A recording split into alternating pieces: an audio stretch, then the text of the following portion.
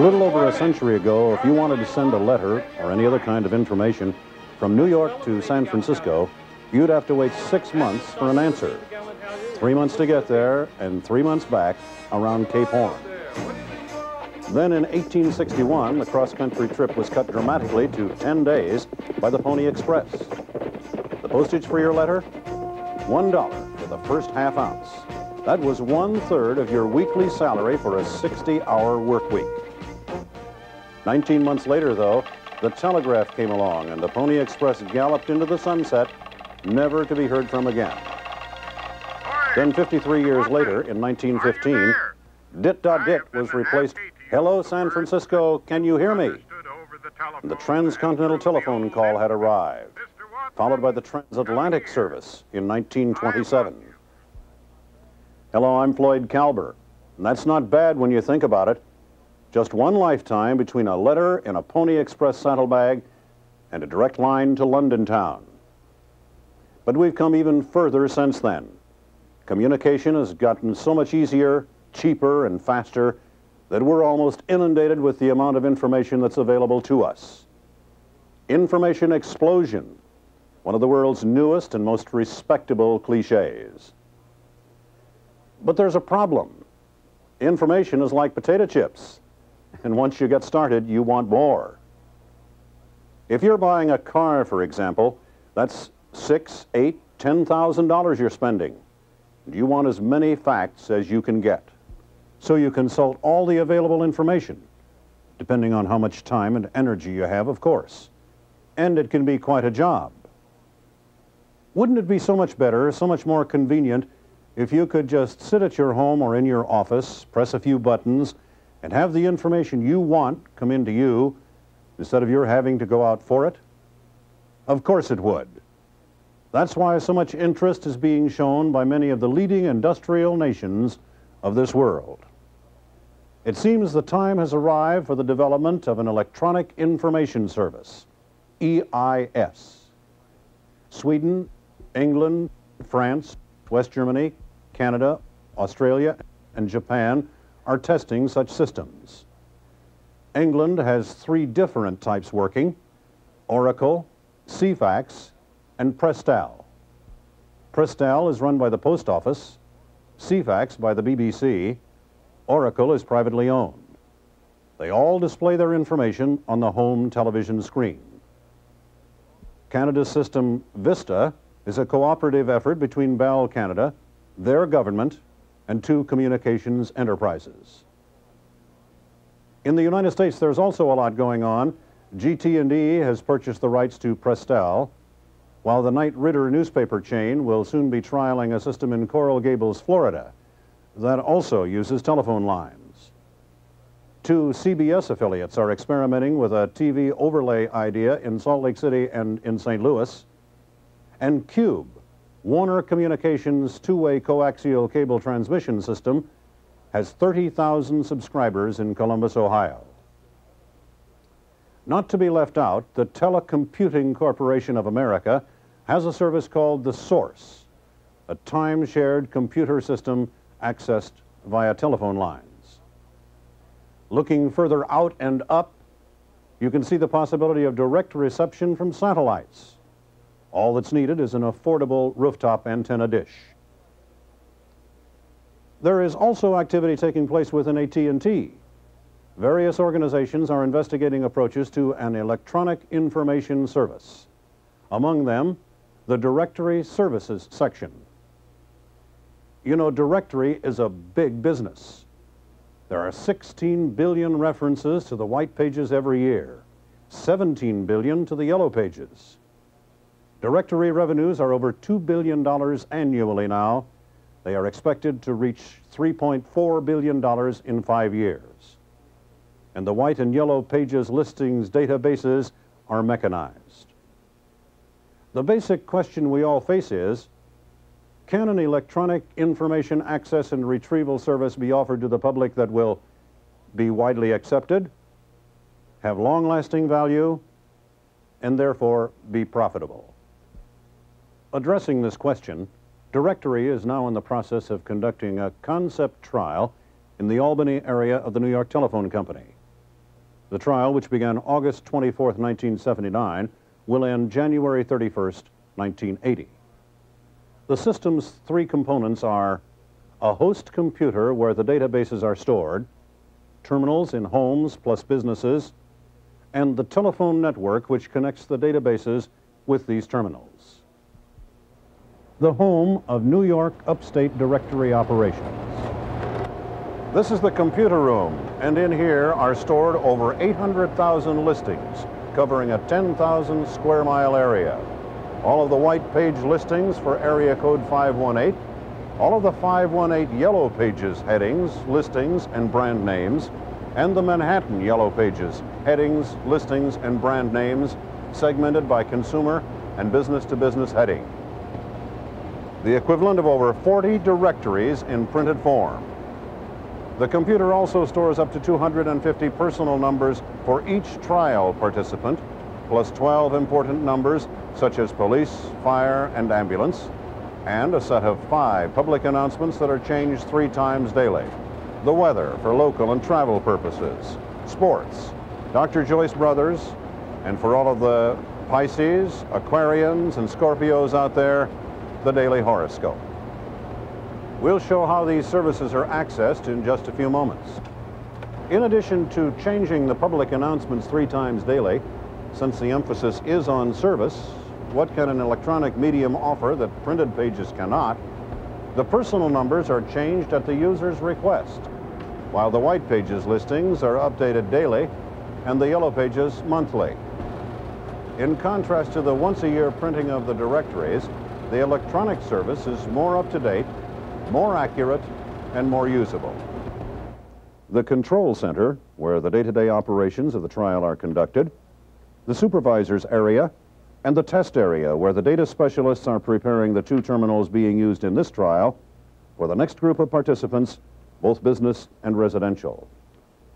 The business participants total 8, who never change throughout the trial, while the residences, 12 at any one time, change every 3 weeks, totaling 72 homes. The user population for this concept trial comes to about 200 individuals in 80 different locations. The participants were selected by an independent research firm with 2 main criteria in mind. 1, their expressed need for information. 2, their willingness to participate in the trial. Hello, Mrs. Johnson. This is Mary LaPointe from New York Telephone. How are you? Fine, thank you. I'm calling to ask if 2 p.m. tomorrow would be a convenient time for our trainer to come out to your house and show you how to operate the terminal that was installed yesterday. Fine. Pam Gale is her name, and she'll be out to see you at 2 p.m. tomorrow. One of the service representatives who keeps in touch with all of the participants. And this is Pam Gale, the trainer who will go out to Mrs. Johnson's house tomorrow. Hi, Pam. Hi, Floyd. How long will the training session take tomorrow? Between 20 and 25 minutes. What's been your experience so far? Have many of the users found the system difficult to operate? No, not at all. As a matter of fact, a number of children have been using the terminals, and they haven't had any trouble at all. Fine. Let's see how the training is done. All right. Mrs. Johnson, to access your terminal, you just turn the switch located on the right side of the credenza. Right.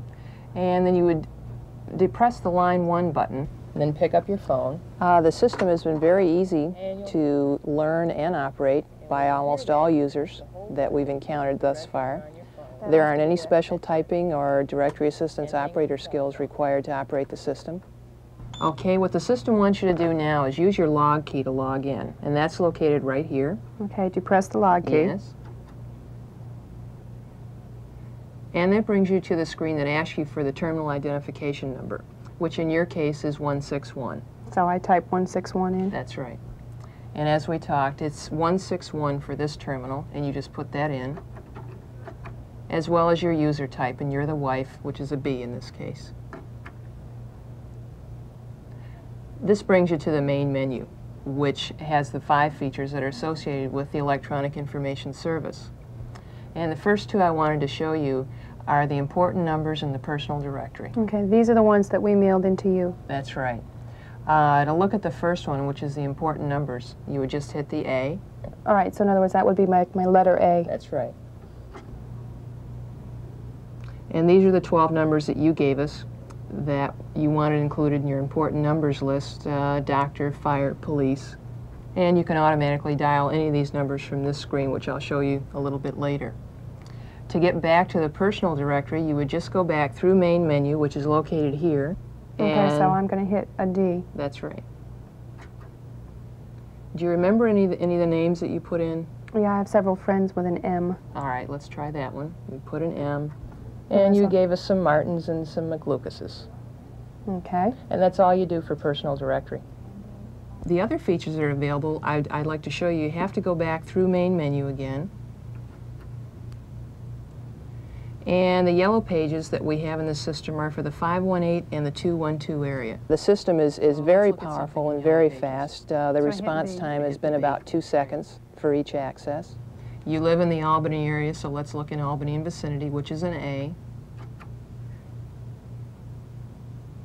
And we'll look at something in the city of Albany. So you would have to key in A, and then you just put in the first 3 letters for Albany. ALB. ALB.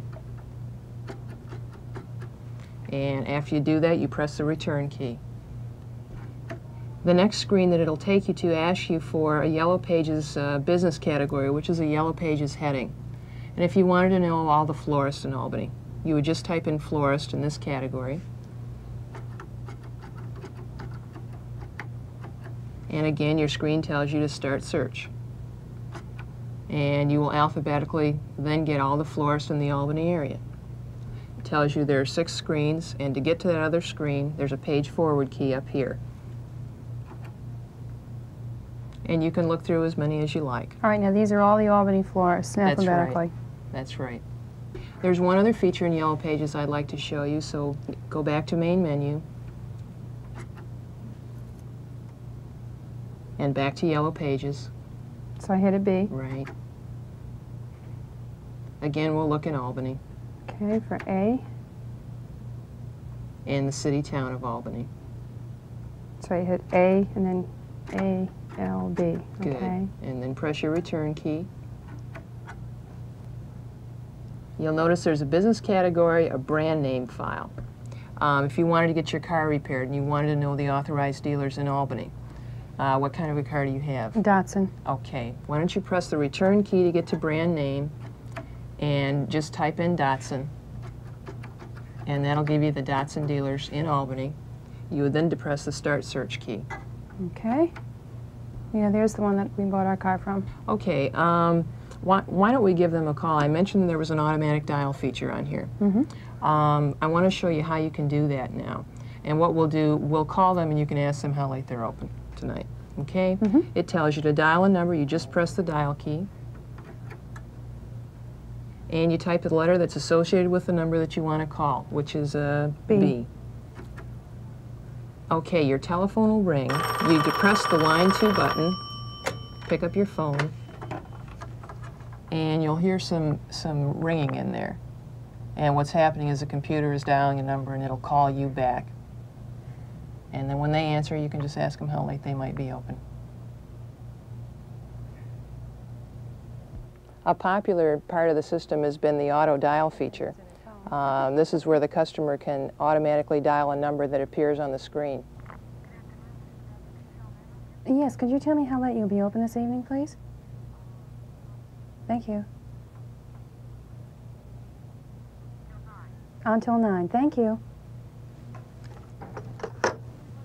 Okay, and that's all you have to do to automatically dial a number. And you can use the auto dial feature on any of the screens that have telephone numbers on them. The other thing I wanted to show you was white pages, and you have to go back to main menu to get there. Okay, and white pages would be C. That's right. And white pages is broken down into business, residence, and government listings. So let's look up someone you know, like your father. So we look in the residence listings, which is B. Okay, and put in the information that you know. All right, so Castleton, and that would be C-A-S? That's right. And last name? And first name? That's about all you need. Okay. Do you know what street he lives in? Yeah. You just need the first initial. All right, and then house number? The first digit. Okay. And start your search. That's it. Okay. There's only one other feature that I want to show you, and you have to go back to main menu. And those are the public announcements. Okay, so I hit E. That's right. And you can select any you want. We have weather, horoscope, sports, or Joyce Brothers. Okay, so if I want to see Joyce Brothers, I key in E. Right. As you can see, there's more than one screen of information, and you just page forward to read through it. To get back to main menu, you just hit your main menu key. And you've seen all the features now. There's only one thing that you need to know. The user's manual is left behind with both residents and business users with a notation of a number that they can use to call us if they have any trouble operating or using the system. And that drops your line. Okay, that sounds simple enough. And that's it. You're totally trained now. The business participants in the trial have found many uses for the service. An insurance company uses it to verify names and addresses on medical claims. The purchasing agent of a large university uses it to reach sources of supply not easily obtained from other media. A financing company verifies names and addresses on credit applications, and much more. As a matter of fact, 2 of the business users have asked if it would be possible to keep the service after the trial ends, because it has been so successfully integrated into their operation. A communication solution to a business problem. They like what they have, but they want more. Such features as zip codes, cross-referencing, and automatic redialing. The residential users found the operation of the service easy to learn and the public announcements very useful. But it would be overstating the case to say there are no unfavorable responses. They feel the terminal is too large for their homes, and they dislike returning to the main menu. They would like to access other screens during auto dial. The business users also feel the terminal is too large and are having problems accessing the desired Yellow Pages heading, just as they sometimes do with our printed product. Valuable input to us for the next trial, where the depth and scope of the Albany trial will be broadened with a larger user population, a smaller and more attractive terminal, additional services and system enhancements such as color, graphics, animation, textual advertising information about products, prices, and specials, and other features now under development. From what has been seen so far, EIS, Electronic Information Service, is an exciting prospect. Will it be widely accepted? Will it have long-lasting value? Can it be offered profitably? We don't know yet, but we're working on it.